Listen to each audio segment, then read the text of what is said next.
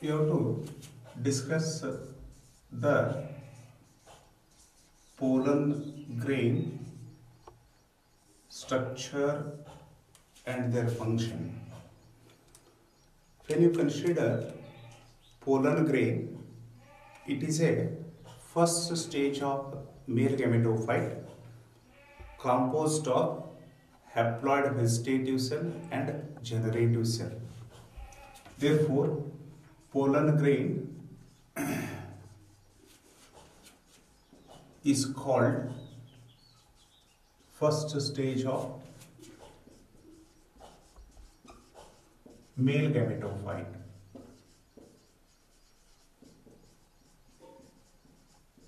It is composed of haploid large vegetative cell and haploid small generative cell. In most of the plants, the pollen grain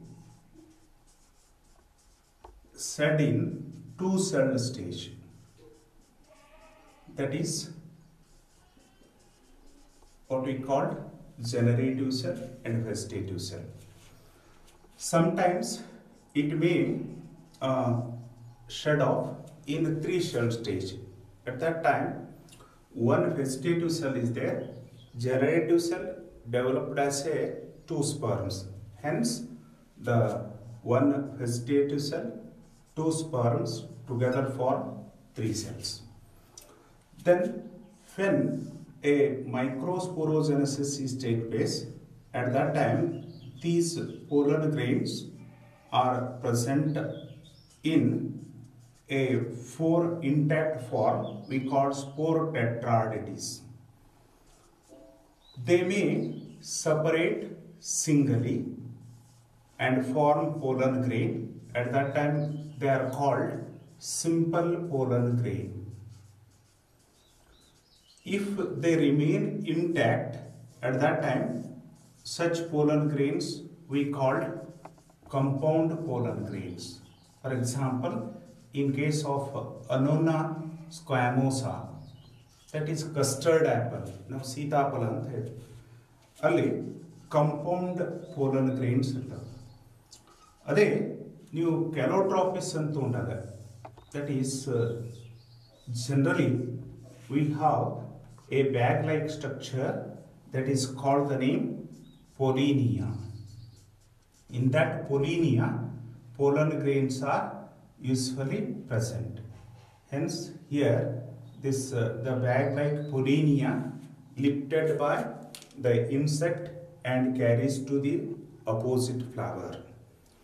In such a way, pollen grain may form in simple form where all the four pollen grains separated and they form individual pollen grain, or they may be intact, that what you call the compound pollen grain.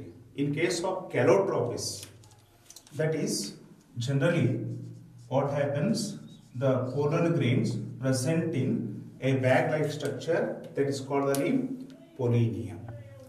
If you consider the size of the pollen grain, it is 25 to 50 micron in diameter. Then study of pollen grains we call palynology. The study of pollen grains we called palynology, where we can study the definition of pollen grain, size of the pollen grain, structure of the pollen grain, then bee pollen, pollen allergy, pollen grain viability. If you consider the structure of the pollen grain,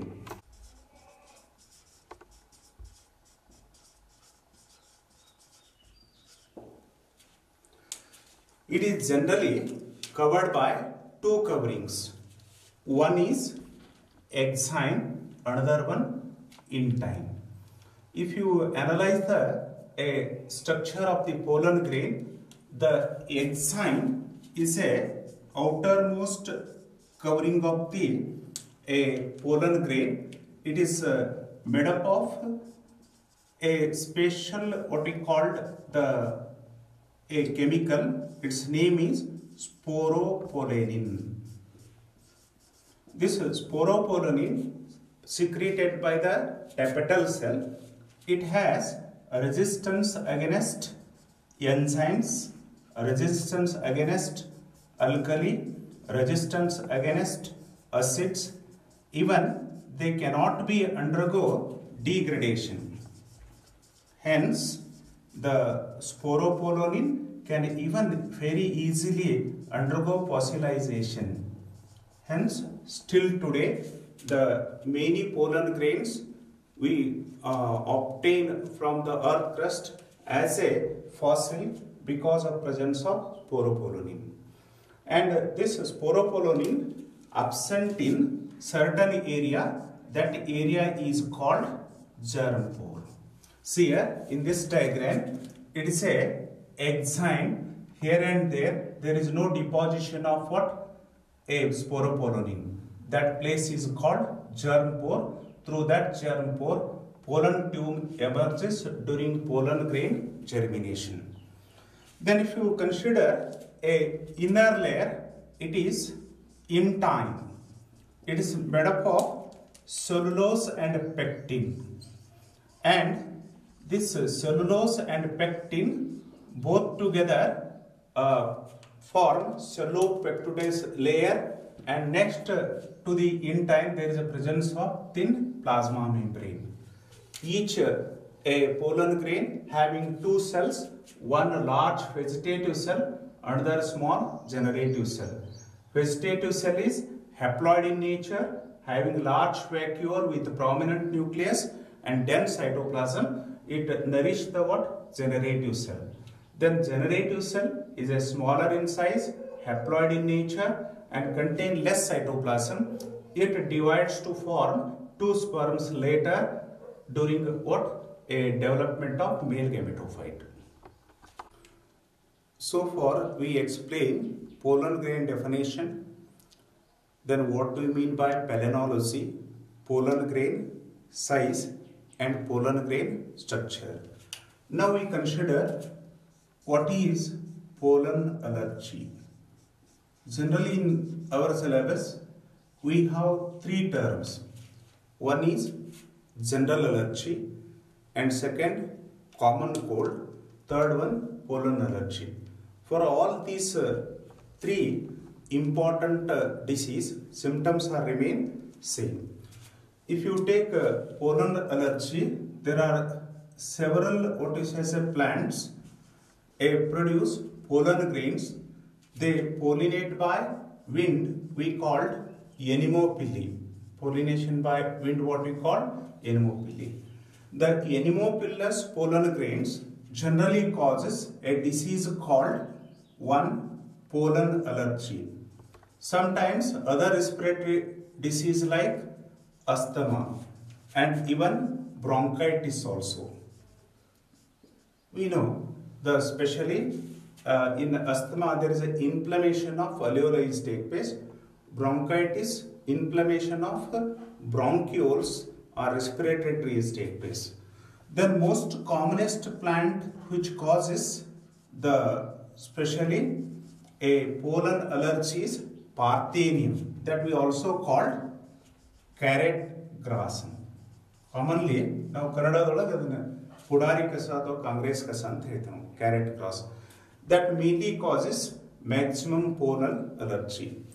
Then if you take the symptoms of pollen allergy, the person showing sneezing ಅಂದ್ರೆ ಸೀನುವುದು ಅಂತ ಹೇಳ್ತೀವಿ ನಾವು. Nasal congestion ಅಂದ್ರೆ ಮೂಗು ಗಚ್ಚಾಗ್ಬಿಟ್ಟಿರ್ತದೆ. Then nasal discharge, mucus discharge. It may be watery or thick mucus discharge may take place from the nasal tract. Then irritation in throat, ಅಂದ್ರೆ ನಮ್ಮ ಗಂಟ್ಲು ಕೆರೆಸ್ತಾ ಇರ್ತದೆ. Then sore throat. Even sometimes there may be a reddening of eyes as well as tearing. ಕಣ್ಣು ಕೆಂಪು ಆಗಿರ್ತವೆ, ಆಮೇಲೆ ಕಣ್ಣೀರು ಬರ್ತಿರ್ತದೆ, tearing, and even it may causes a budging of ears, ಅಂದ್ರೆ ಕಿವಿ ಗಚ್ಚ ಆಗಿಬಿಟ್ಟಿರ್ತಾವೆ. ಈ ಸೇಮ್ ಸಿಂಪ್ಟಮ್ಸ್ ನಾವು ಇವನ್ ಅಲರ್ಜಿ ಆದೊಳಗ ಹೇಳ್ತೀವಿ, ಕಾಮನ್ ಕೋಲ್ಡ್ ಕಂಡೀಷನ್ದಾಗ. ಅಂದ್ರೆ over all this is what we called upper respiratory tract infection.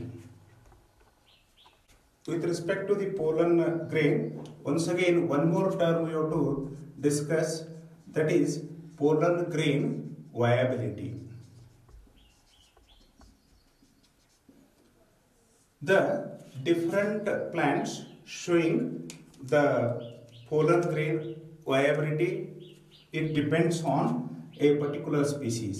For example, species like wheat, rice, the survival of pollen grain or viability of pollen grain in terms of just 30 minutes only. If you take the plants like the rosaceae, then composite amoeba, as well as in case of solanaceae, in these what you say as plants, up to 3 months the pollen grain can be survived. Therefore, in artificial plant breeding technique, today we can preserve pollen grain by a cryopreservation technique. It is a specialized artificial method of pollen grain preservation where pollen grains are preserved under nutrient medium with what liquid nitrogen as the base under a minus 196 degree centigrade temperature. Therefore, it is not refrigeration, it is a cryopreservation. Even by cryopreservation technique, we can preserve pollen grains, and these pollen grains can be used for a hybridization technique or plant breeding technique.